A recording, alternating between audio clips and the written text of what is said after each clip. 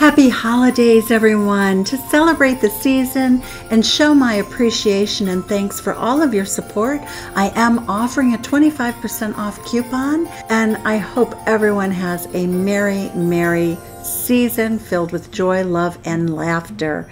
Aquarius, welcome to your reading. We're looking at your person's thoughts, feelings, intentions, and actions. The overall energy at the bottom of the deck coming into the reading is Aries energy. Your person just feels very excited, very pumped up, very much like you're the person they desire the most. Aries energy, just that you really are the sharp end of the sword, that you really are that person who goes after your dreams. They find you intensely sexy. We get the Three of Swords. There's been some sort of heartache. You might have been separated by time or distance for any number of reasons. So I'm just reading that as separation right now. The relationship that you have, that your person wants with you, is a long-term commitment. Hierophant card. We look at the energy that Spirit is telling you is coming into the relationship. It's overwhelm and plenty. And that is Taurus energy. That is very much Taurus energy. Your person also has a deep sense of respect, calm, when they think about the relationship and how there's been some sort of separation for the two of you. Again, that can be being on different continents. It could be, you know, the way the world is today when they put blocks on the border. So I'm really not reading that as a third-party situation at this point, but we'll find out. We also get the whale song resonating, that they truly love you. They know what they want.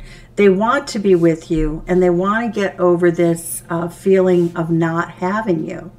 So Aquarius, when we look at the energy of how they think about the situation, they feel very much underwater. They feel as though somebody's walked away here, whether it's they think of you, this is their thoughts about you. So they're not quite sure where you stand with them. It doesn't look like you've really left the relationship, more like they don't know if you're going to. I get them seeing you as very strong. This is Leo energy. We have Scorpio, we have Virgo, Gemini, we have Sagittarius. Eight of Cups is Pisces, and the moon is Pisces. So your person just looks really uncertain about like what you're going to do. They don't see you doing anything, but they do know that you need to give up some sort of a burden. They do know that you've had to leave something behind, and they know that from all appearances, they want this, your person feels as though you want this relationship, but they're just not sure if there's something brewing under the surface of your relationship that's going to make you walk away. In terms of how they feel in their heart space, we see victory, Leo energy, with the Ten of Coins, a legacy marriage. In their heart space, that's what they want with you. That's what they don't have currently, because we do see the movement of wands, and we see this release energy, the Judgment card, Scorpio energy. Your person is feeling as though they want this energy of a victory in a relationship. For some of you, if there's anybody here that's married, and I imagine there is, it does look like there is the requirement that you leave a relationship to be with them, and that has them all up in their head, and that you have to have your freedom. But in their heart space, this can go either way, but we do see a marriage, and we do see the Knight of Wands energy, which is in and out energy of a lot of freedom. So, and we do have the Three of Swords. So I do think that there is a very strong likelihood that there is a mixing or mingling of singlehood and somebody being committed. But we do see that your person in their heart space feels as though they have to let go of player energy. We feel that, you know, if they want to have this hopes and dreams for love coming true with you, they have to come in with this King of Pentacles energy, Taurus energy, marriage energy, daddy energy. They have to give you stability. They need to dedicate themselves to a legacy marriage. And this is what they want, okay? This is their heart space. This is their deepest, deep felt desire. And so this is where they're at in their heart space with you. Aquarius, there you are in your reading. Absolutely stunning.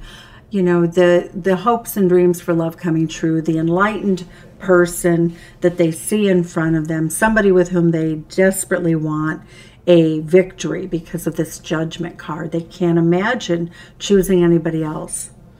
When we look at the energy of their intentions, Aquarius, we see this person manifesting the Star card again. We have the Star here and here.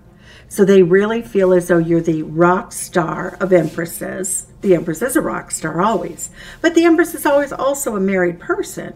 So they feel as though in their intentions that when we get the Libra Queen, that your person is making a head over heart decision about what they can give you.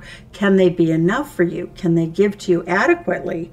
And we see this sort of spying on you, researching, looking for answers, seeking enlightenment in a very balanced way.